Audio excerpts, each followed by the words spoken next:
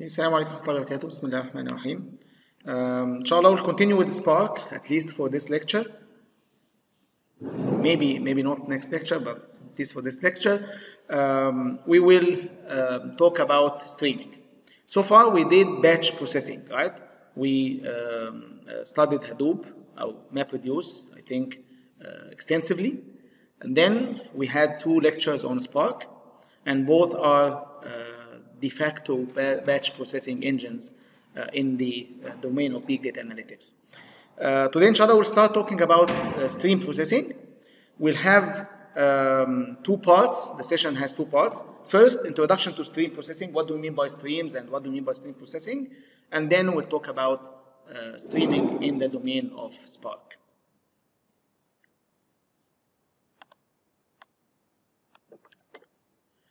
Okay, we'll start talking about data streams. So what is a data stream? Any idea? It's a stream of data. Data that is coming in real time. Okay, what else? Continuously. Okay. Is there any order? Yes, they come in order, right?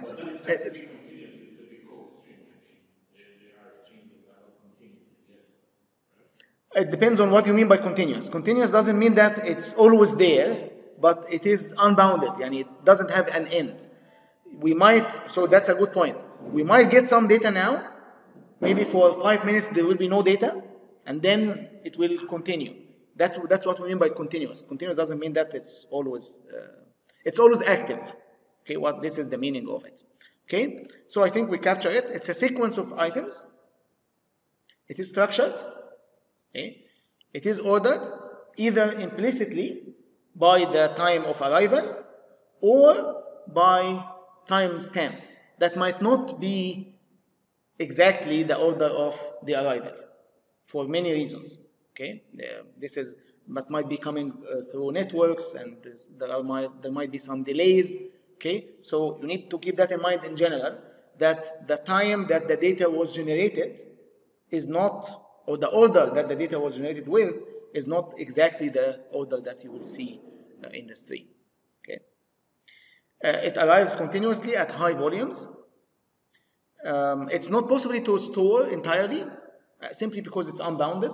So we cannot really store everything. And sometimes even it's not possible to examine all items if they are coming with a very high speed that is much higher than the speed of processing. You might miss some data. Okay? So that's what we mean by a data stream. And just to make sure that it doesn't conflict with what we always hear about streaming, it doesn't always have to be audio or video.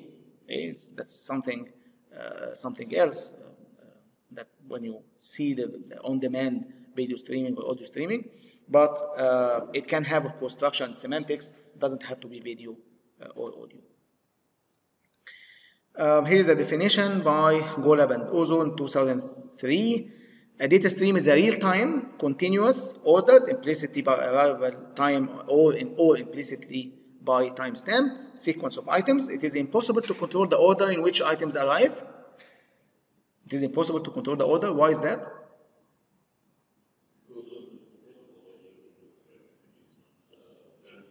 Because it's coming from external source to us. We don't control that external source that provides the stream.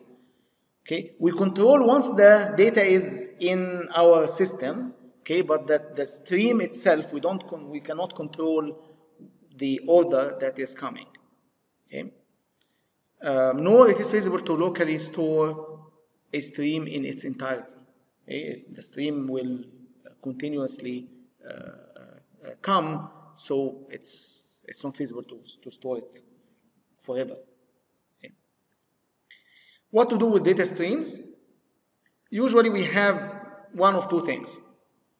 Either to detect something, some events, and react to them when they happen in the stream, or we do online aggregation. We do some computation, some statistics, some aggregations out of the data, that some analytics that we will keep doing over time. Okay? So these are the potential objectives of processing these streams.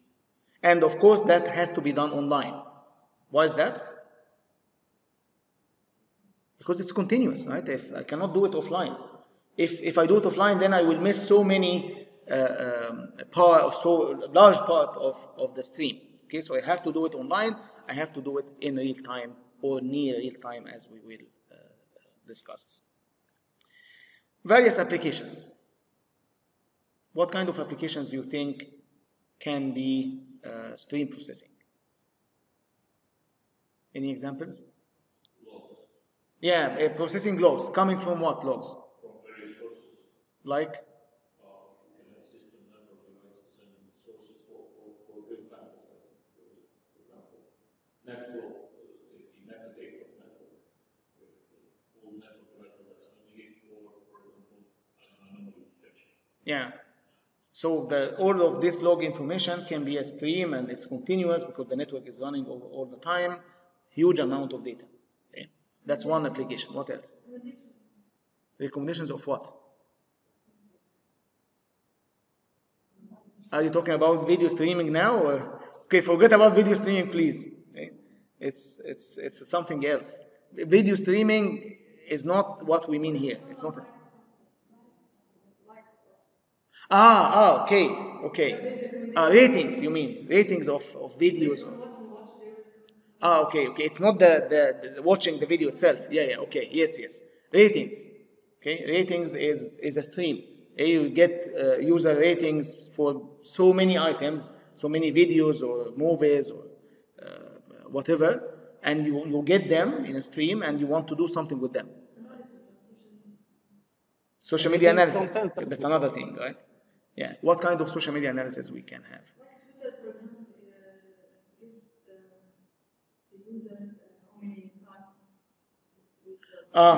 Yes, the statistics about the interactions of people with your tweets. Okay?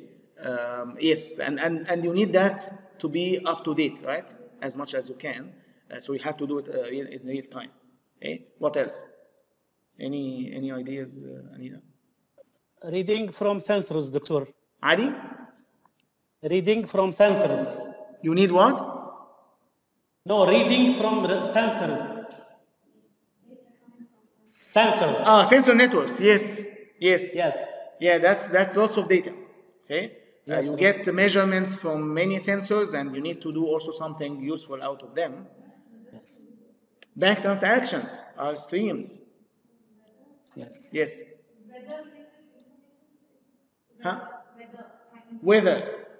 What kind of data will come in stream from the weather? It's kind of sensors. Yes, it's kind of sensors. Okay. In transactions, what do we do with transactions? We can find frauds, right? Fraud detection is one of the key applications in stream processing.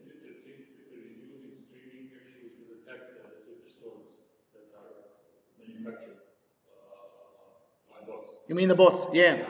Yes.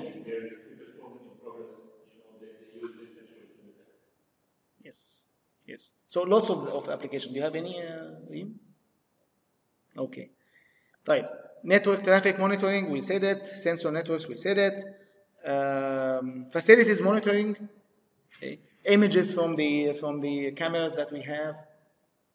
Different cameras or different videos, actually. That's kind of streaming. What's that? Is that streaming? But the act itself will be on specific image, unless you want to track it. For example, it's implemented now, even in the airport, as it's a live picture. You mean yeah.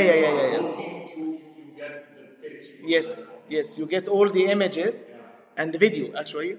Okay. The person in the video. Yes, you're right. Yes. I think we covered almost everything here. Okay. So many applications are actually depending on stream processing. What's the scale? This is just an example, just to show you the scale. And that's actually a few years ago. So single 2 gigabyte per second link, so that's a network link. And the example here is to check the size of the packet data streams. And that's the one that you started with. So the average, let's say that the average packet size is 50 bytes. That will give us 5 million packet per second.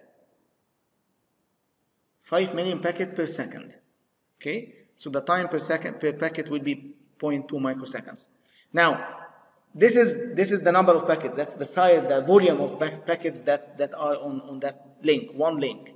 Okay? Let's say that I want to process only part of that packet, only maybe the header of the packet, which is like 10 bytes out of the 50. So that's 50 megabyte per second you need to process if you just process the part of the header. If you collect it per day, that will be more than 4 terabytes per day. And that's one link only, just to give you an idea of how much data will be. So what if you wanted to do deep back inspection with more size? Of course, that will be even larger. Now, what is the common architecture to deal with data streams? You get data streams, you can work on multiple data streams at the same time. Okay?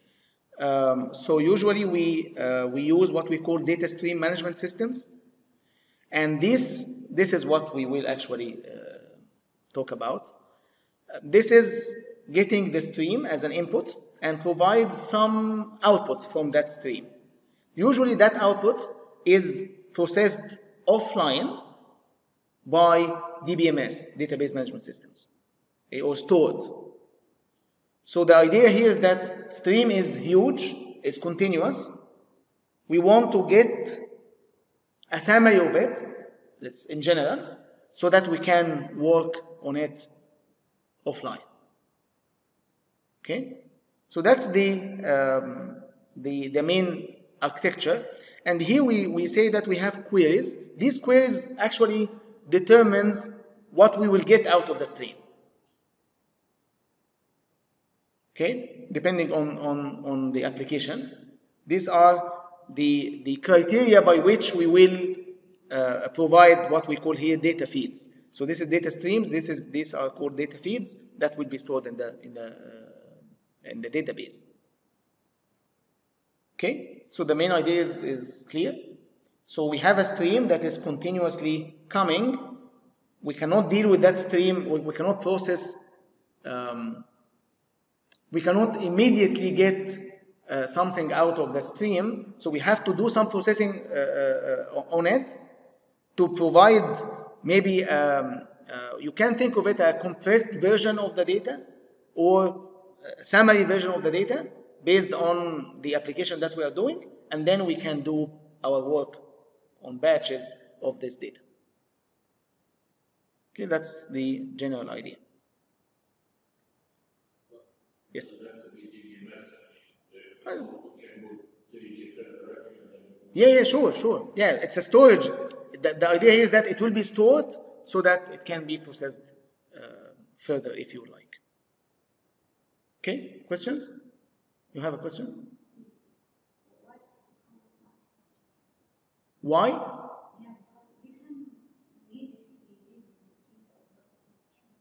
It depends on the application. So generally, you need to store, but eventually you need to store something because that's coming all the time. So whatever you capture from the stream, you need to store it somewhere.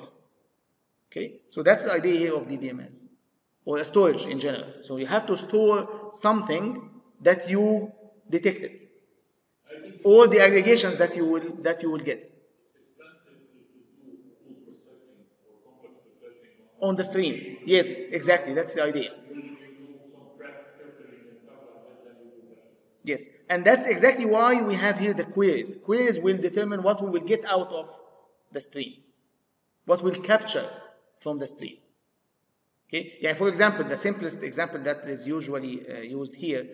I want to analyze errors in the stream, in the log file of the network. Okay, so I need first to capture the errors out of this huge log. Okay, And then once I capture that error, the errors, I will do analysis on them. Okay? So this is something that we will detect first. So the query is like a filter that will get the error messages out of the log, and then I can do analysis on them. Right? Any questions on that? Okay. Right. What makes it hard? There are challenges with this. Intrinsic challenges about data streams itself. The volume, huge, velocity might be really very fast. Storage is limited. Whatever storage we have will not be might not be enough to store unbounded stream. Okay? And there is also sometimes strict latency requirements. You need to you have some latency requirements in your application. Something like you need to be to process or to get up to date statistics every second, or every 10 seconds, or every even half second. Okay, it depends, of course, on the requirements of the application. So you might have strict latency requirements that will be challenging to realize. There are also system challenges. The data might come in bursts, might not be balanced across the input nodes. The messages might not be reliably delivered. Sometimes you might get images out of order. Sorry, not images, I mean messages out of order. Okay? So if you compare the actual time, for example, tweets, it might happen that you get tweets out of order, of course. Okay? The timestamp of the tweets might not be exactly the order or the criteria by which the tweets are ordered in terms of delivery. Okay? Fault tolerance. What happens if some of the nodes will fail? What happens to the stream? Will you lose it completely, or you have other options? Will you allow losing some of the data? This is what we mean by consistency semantics. Will the processing be lossy, or it will guarantee that every single element or item in the data will be exactly processed once, as we will see in Spark streaming, or at least once, as we will see in Storm. So these are different consistency semantics that we will face. Okay.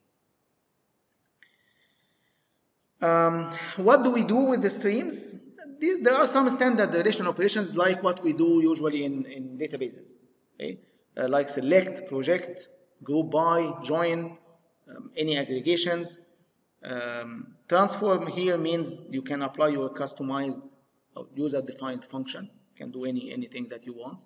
Okay, so these are typical relational operations. But you can also do complex operations. Okay?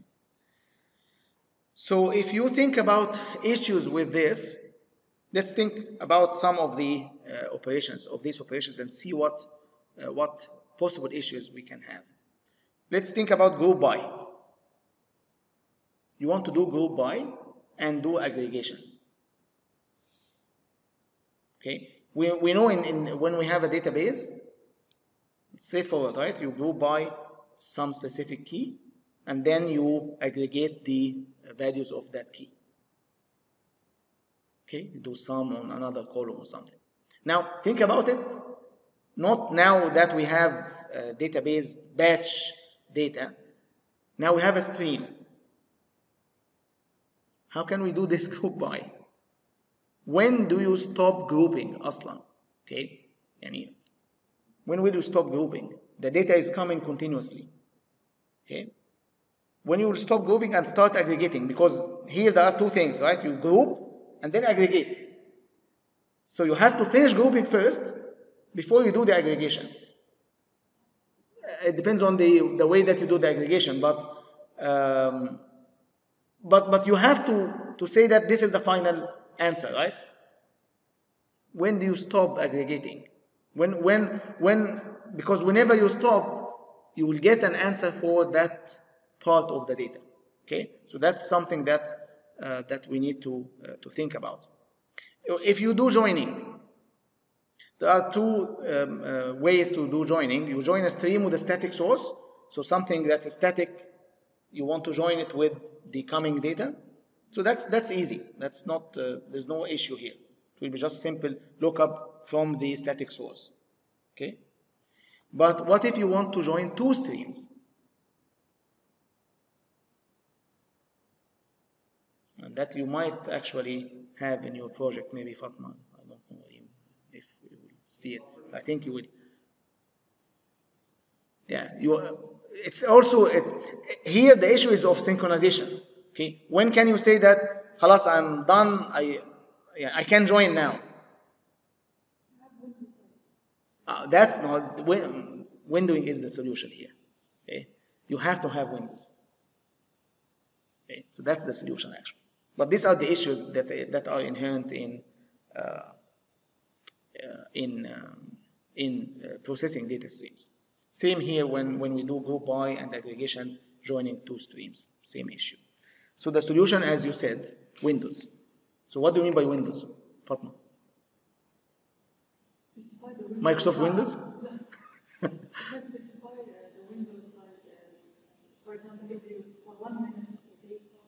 Yes, so you have to process the data in Windows, okay, in a window of time. Okay, so this is a mechanism for extracting relations from an infinite stream. So you will divide the stream into smaller batches. The window is like a batch, right? So instead of thinking of the stream as something that is always changing, you say that I will only focus on batches of that stream, which we call them here windows. Okay. So now, if we look at the stream as a stream of windows or as windows, each window I can do the processing on that window. So the windows will restrict processing scope. Okay, whenever I say join, I will join across these windows. Whenever I do group by or aggregating, I will aggregate based on these windows. So I can do windows based on, there are many ways to define windows. One of them is time. So I can say every 1 minute, the data that will come every 1 minute is a window, is my window. Or I can do it on counts. I can say every 100 tweets or every 1,000 tweets will be my window. Or I can do it on explicit markers. We call them punctuations here. And whenever I see some specific value, I consider that that's the end of the window. Okay. Example.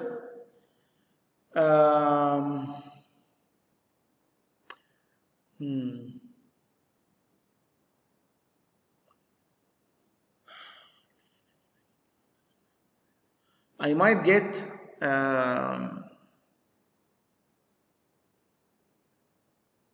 let's say transactions from the bank. Okay. Maybe will be inserted in the stream a special value of the transaction.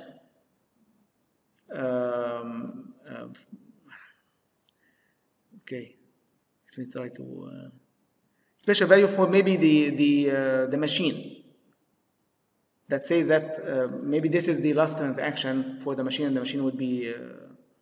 But that's not very realistic. Let me think of another one, and you can help me also.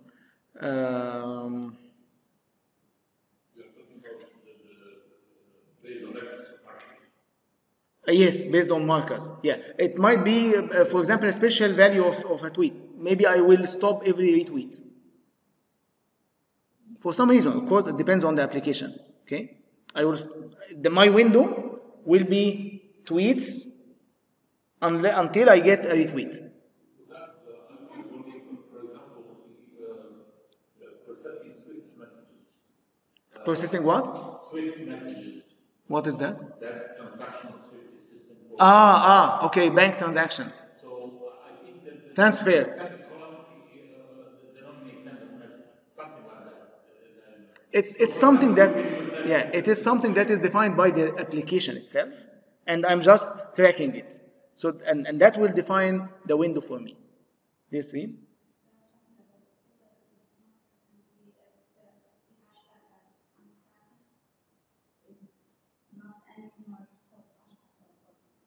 Something, yeah. Yeah, it depends on the application. Something that will be inserted by the application, by the source, and I have to know that. And I have to know from the source that this is the marker that I am looking at, and that it should be defined, of course, yes. Okay.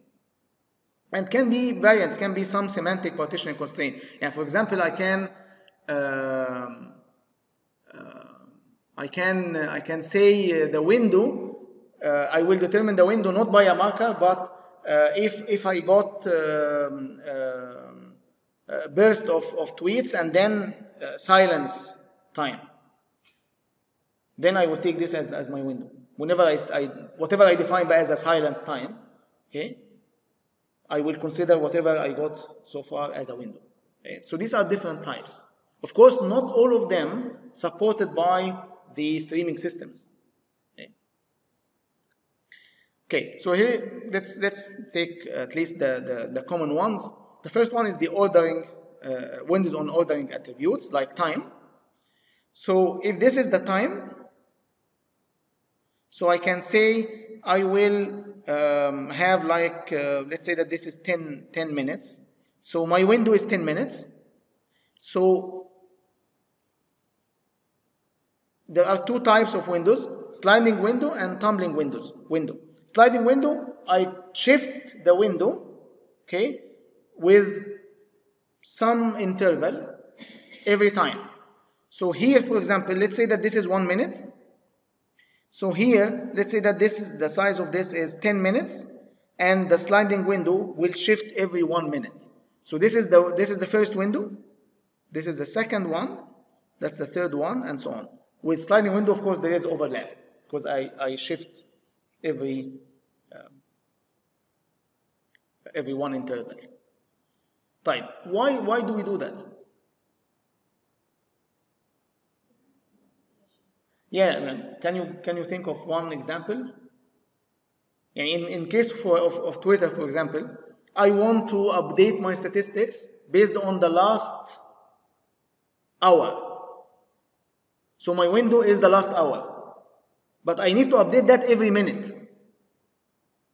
Okay, so the window size will be 1 hour, which will consider all the data that happened in the last hour, and I will update that every minute. So I will shift the window by 1 minute, but always the window will cover the last hour. Okay? Is that clear? You are always thinking about hashtags. And that's our work. Updating the trending hashtags, yes, should be very, maybe not every 1 minute. I don't know what Twitter is doing, but yes, something like this, yes. You mean the top hashtags that we see that should be very frequently updated, of course. Otherwise, it will be obsolete. When you click on something, you'll see that it's no longer being used. Okay. Tumbling windows are completely separate. I mean, they don't overlap. So there are some applications that doesn't need this slide. Yes. Yes. I don't need to really be updated every. The window is 1 hour and I need to update it every hour. I don't care about updating it less than that. Okay. I can also have windows on counts. In this case, the window size will be n elements. Okay. In that case, the size of the window in terms of time will vary, right? So I might get let's say n is 100, I might get 100 elements here, and I might get 100 elements here, okay? I might get 100 elements here, and so on, okay? Again, the sliding here will be in terms of elements, not time, okay? Is that clear?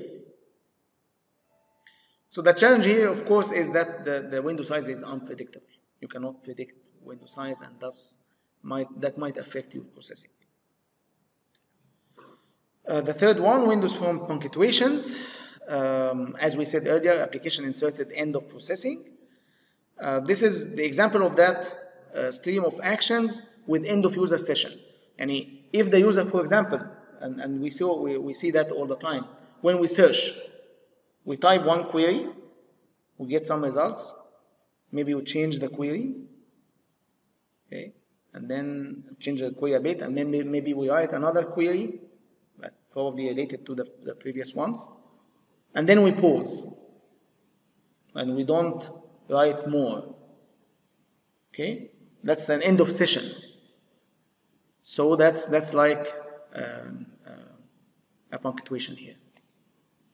So that will be the end of session of that user. Okay. Advantage: the application control the semantics of the window.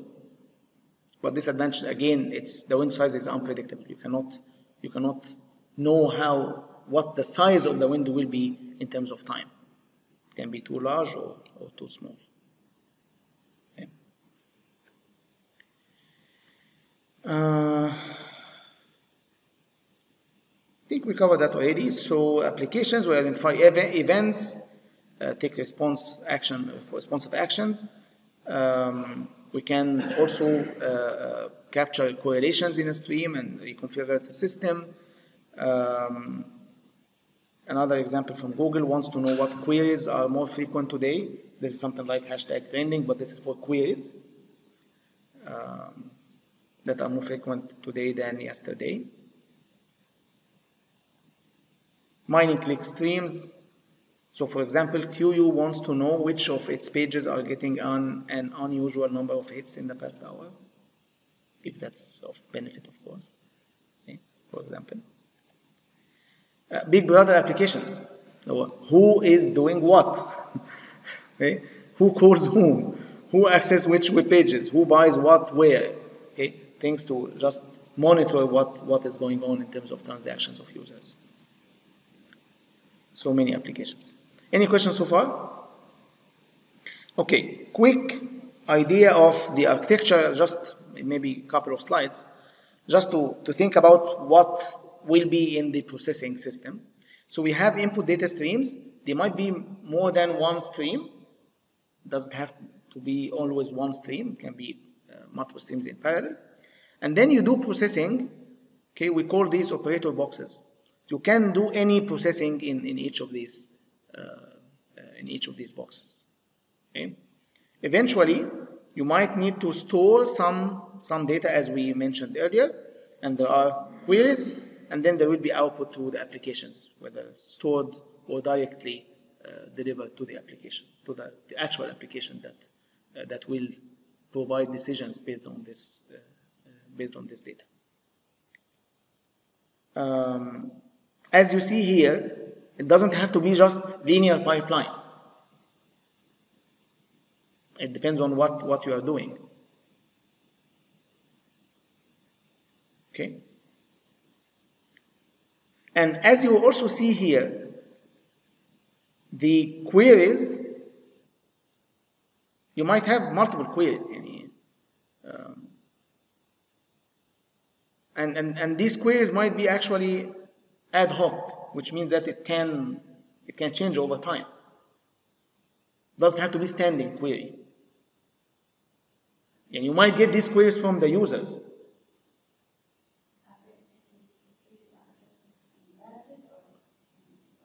They are processed in real time. What do you mean by in parallel? These queries? Yes, these queries they will run in parallel. It depends on the setup. You might get. You can provide, of course, processing multiple queries in parallel. Yeah.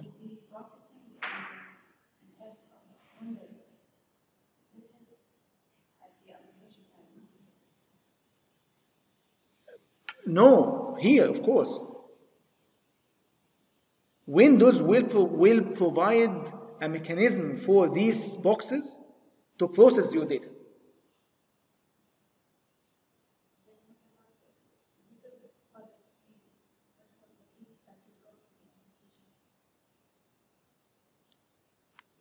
What do you mean by what about it? يعني, I don't understand. What do you mean? Yes. Usually this would be a feed. This is something that will not be as huge as the stream itself. It has to be a smaller version so that the application can easily process it, as we saw in previously.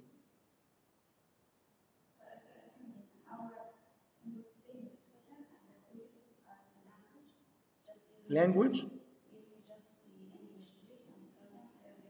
Ah, okay, okay.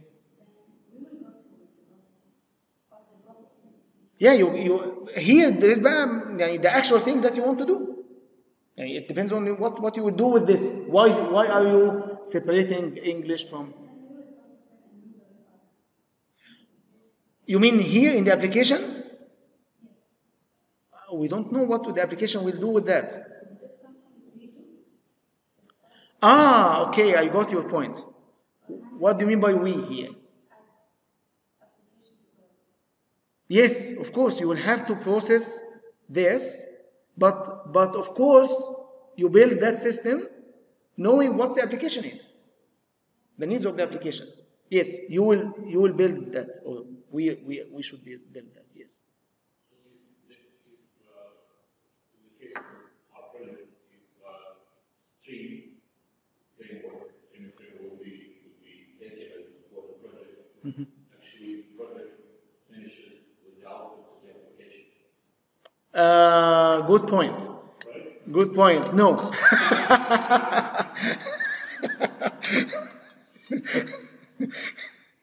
No.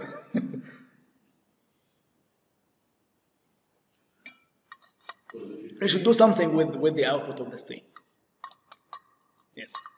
Otherwise, it will be useless, right? Of course, but that's what I'm saying. Data is stored, and then what? يعني? And it's not one framework, right? Well, this is the beauty of Spark. Yeah, you can build it. That's the beauty of Spark. That you can integrate streaming, stream processing and batch processing together. You don't need to leave that, store the data in your storage, and then process it with another framework. You can do everything with Spark. That's one advantage. Huh? To my knowledge, yes, so far. Spark provides. No, let me take it back.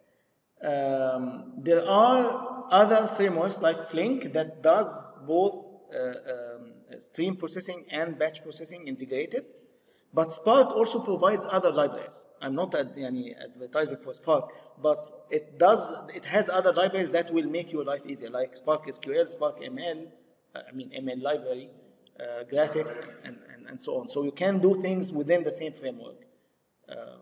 Unless there is something that you want to, that is needed, that is not in Spark, you have, of course, to move your data to another framework. Okay. We didn't talk about Spark streaming yet, by the way. Yes?